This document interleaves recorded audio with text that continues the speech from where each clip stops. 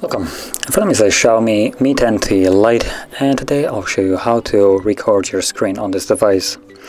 So to get started, let's pull down the notification panel and find the toggle for screen recording. And it looks like it's on the second page right over here. So before you actually tap on it, I urge you to hold the toggle, and from here we can actually tap on the settings and change a couple of things. So we have number one, the resolution at the very top, and it looks like it's set to the highest one, so that's good. Then we have bitrate, and here you can go higher, you can go lower depending on how much storage you want it to take up. If you want a higher fidelity footage, for instance like for games, I would advise you to go for like 24, 32 even.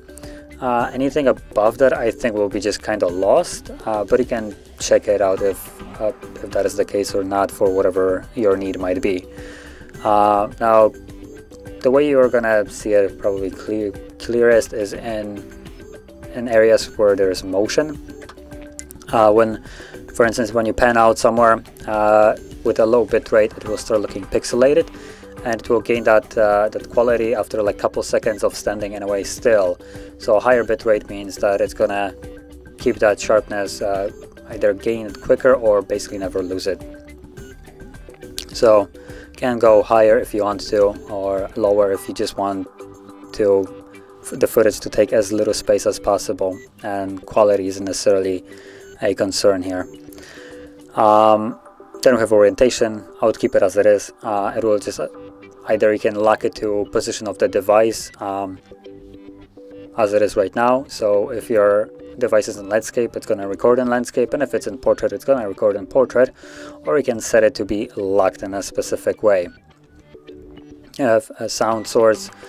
We have mute, mic, or system. No, both if you wanted that. So sadly you only have to choose between one or the other. So obviously select whichever one you want. Then we have fixed frame rate. I would consider this to be checked on. Without fixed frame rate, it will change frame rates depending, I guess, on what you're opening up. And then we have actual frame rate, and unfortunately we cannot go to 60, so we're stuck at 30. And with this option, I would advise you to go for 30, basically the max option. 24, not much of a difference. If you hear that crap with cinematic experience, yeah, sure, cinematic is 24 when it's pre-rendered. Here it's going to be rendered on the device, so it won't be that. And 15 will just look like an utter garbage.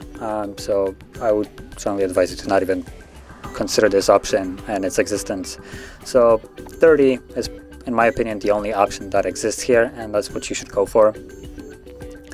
And then we have a couple other options. So recording option, lock screen to end. So if you lock the device, recording will end. Show touch gestures. Whenever you're recording and you touch on the screen, it will show a gray dot, semi-transparent, just to signify where you've been touching the display. Visual navigation buttons, you can check this on or not. Show prompts when pressing home button, menu and background or back buttons. And then the last one, go back to screen recording. So this is, I believe, when you stop recording.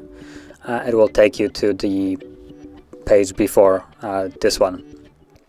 So it will take you to this page. Now, as you can see, there's no other options here, so we can leave it. And all we need to do is simply tap on a toggle, and as you can see, it will start recording. And whatever I'll do right now will be recorded by the device.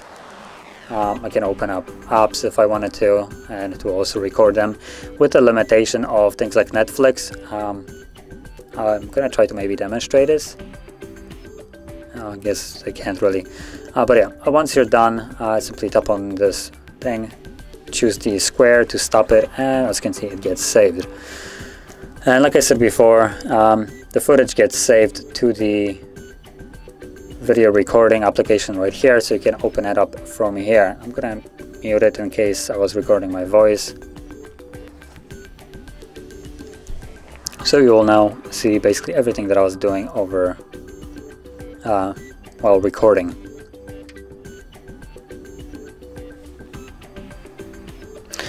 And going back to what I was saying, some apps will block you from recording. Things like I said, Netflix. If you try to record on Netflix, all you will get is just a black image and nothing on top of that. That's just Netflix's way of trying to prevent piracy. So keep that in mind. But yeah, that is basically how you record your screen. And if you found this video helpful, don't forget to hit like, subscribe, and thanks for watching.